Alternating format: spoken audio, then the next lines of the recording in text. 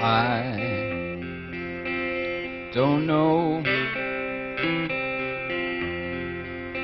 just where I'm going.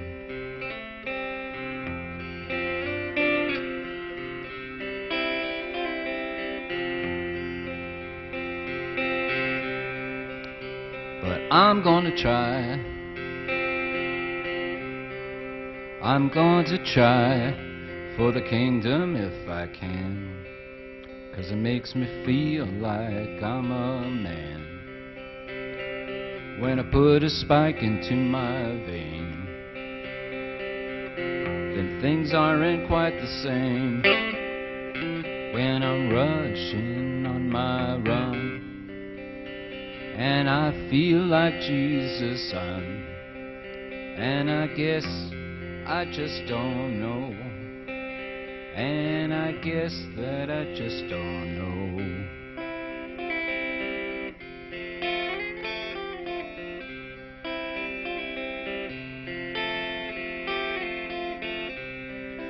I have made very big decision.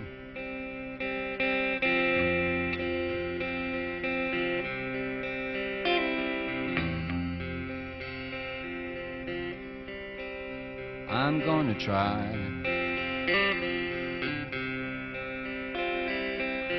to nullify my life, 'cause when the blood begins to flow,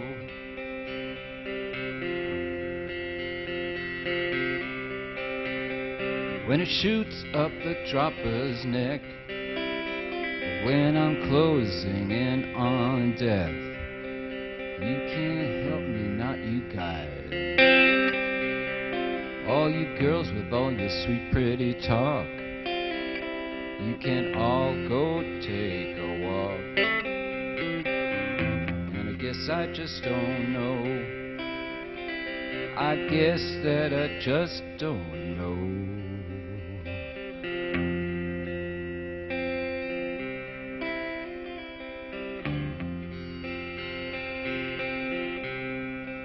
I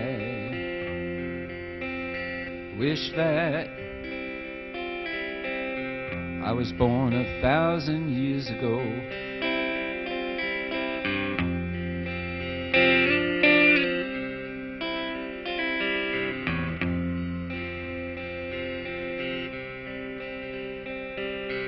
I wish that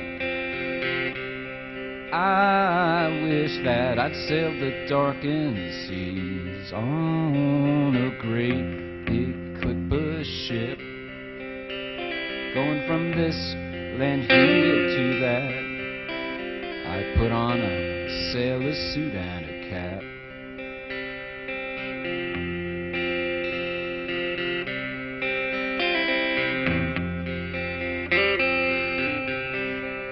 Away from the big city, where a man cannot be free of all the evils in this town, and himself and those around. And I guess that I just don't know, I guess that I just don't know.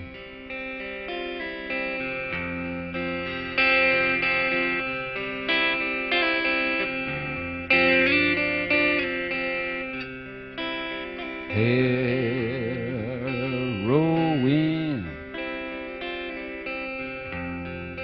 be the death of me.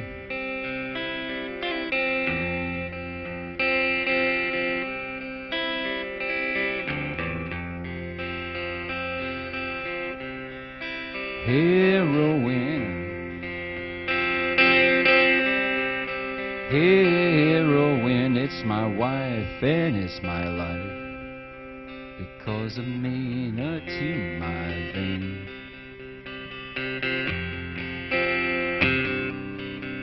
Leads to a center in my head,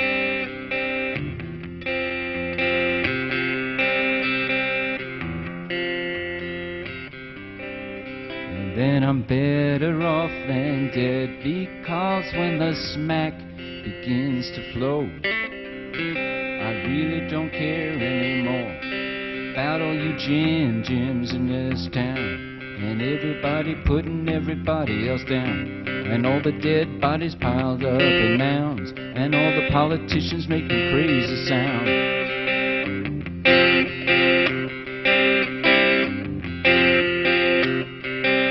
But while that heroin is in my blood, and that blood is in my head, oh baby, thank God my good is dead. Thank God I'm not aware. And thank God I just don't care. And I guess that I just don't know.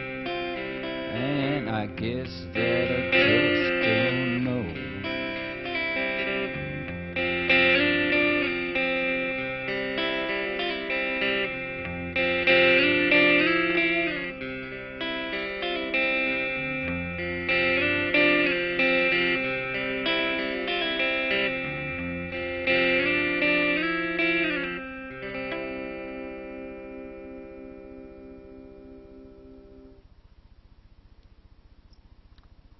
Can you remember when you first met Lou Reed, what sort of impression he made on you and what it was about him that attracted you? He seemed extremely vulnerable, and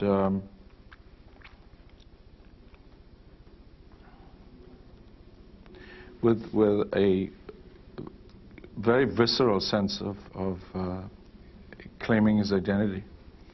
In that it seemed like his identity was really clear when attacking things.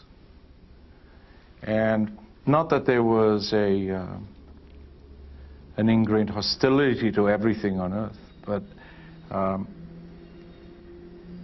I guess that's a common trait in many people, that the best way to define themselves is to really attack. And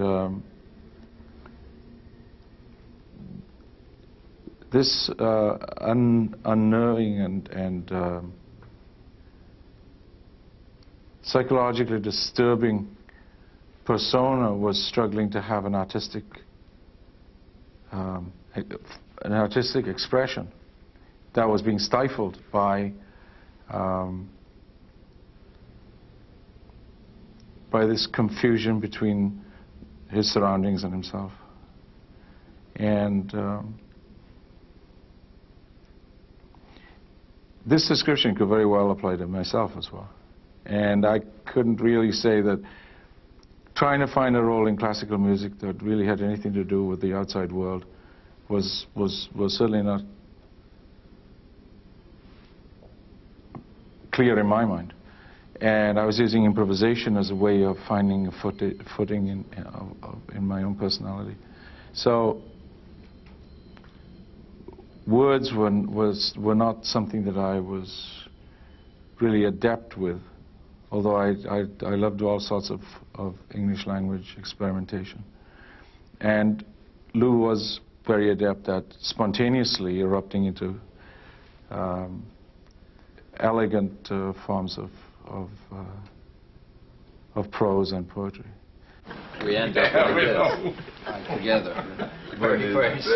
It's kind of fun, because everybody's like, I want my own dressing room.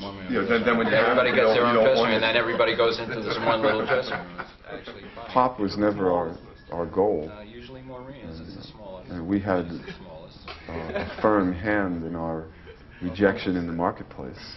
Maybe by accident we are often in a sort of art camp, or in a place where serious music might be. Jimi Hendrix once expressed disbelief to us that we weren't bigger than we were. And said, well, how can we? You know, we're not in the radio.